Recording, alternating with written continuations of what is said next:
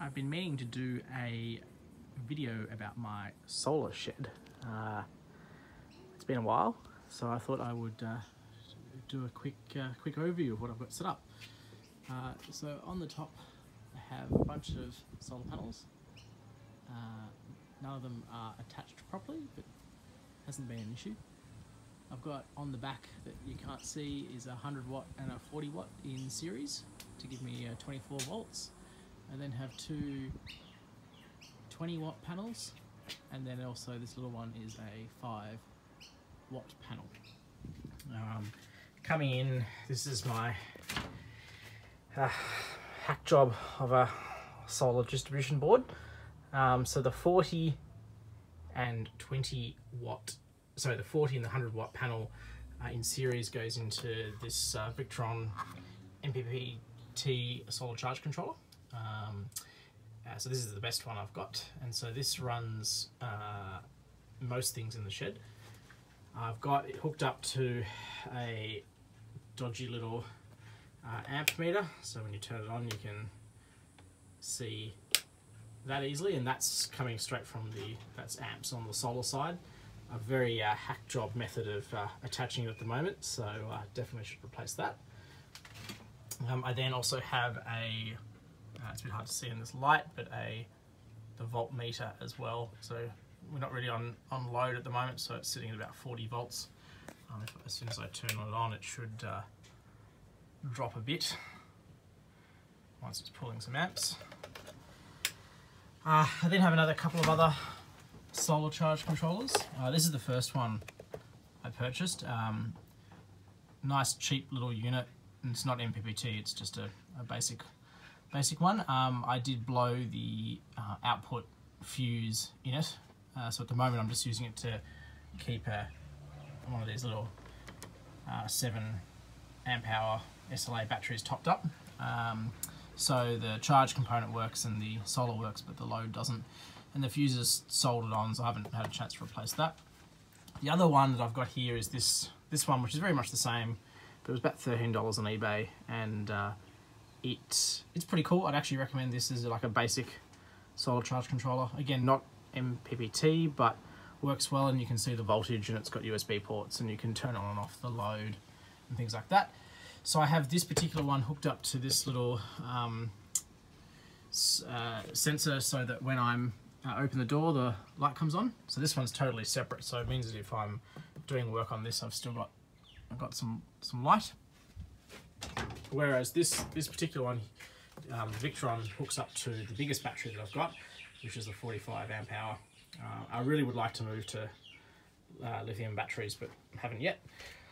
I've got a 5 amp fuse hooked up to it. I don't usually draw more than 3 or 4 amps out of it. It's not a very big battery. So that's that, and then that goes into this section here, which is my main, again it's hard to see, but it'll be reading about 13 volts because it's on float at the moment, but if I turn on the light, it'll drop back down a bit.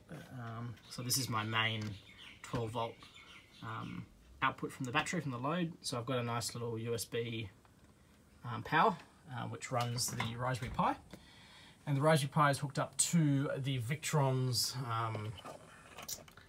output. So I've got some logging onto a little web server that I created to log how much power is being drawn and generated, and that's just using a little Python script. So that's just running Debian, so that's pretty cool. I also have this PoE power injector to convert 12 volts into 48. Actually, I think this is a 24 volt passive PoE, because I did have an access point in here. Unfortunately, it really drew too much power for this particular battery, and I've since fixed some of the wireless in the house, which has made it better out here. So that's there. I then have another little light here. This is also running off the main battery. Again, this is just running off this is a bit of a mess, sorry, but this is just running off a little Arduino, again with a little sensor here, so that light also comes on when I get into the shed.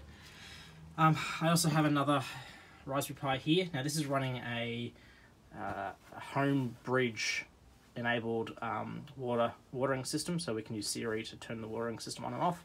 and that's just the relay to turn on the solenoid.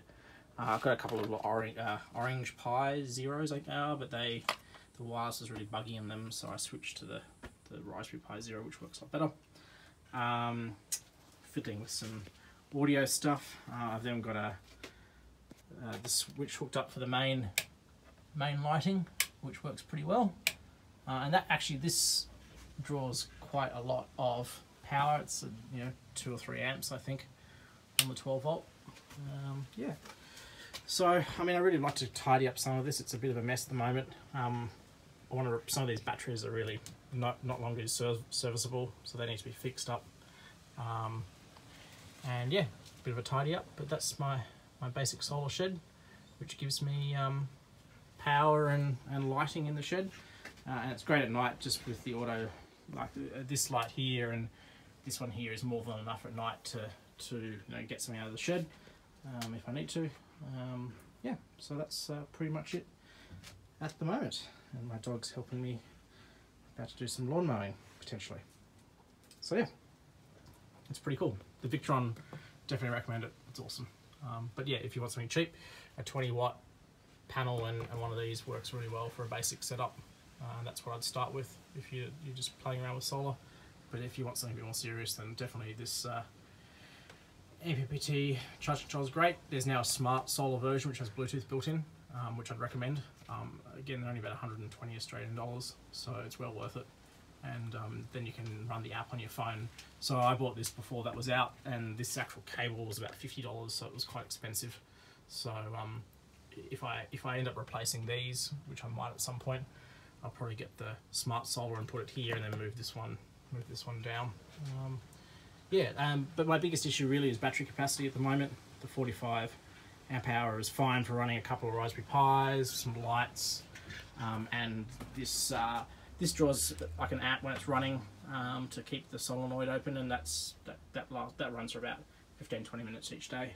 So it's fine until I start loading it up. I've got an inverter that doesn't get used because it just draws too much power. It's a small one. I bought like pretty much the smallest pure sine wave one possible, but it's just really not enough power to do any 240 volt stuff. So great for little things, and yeah, hopefully one day I'll go up to like a lithium 100 amp hour or something. That'd be nice. So yeah, that's pretty much the setup at the moment.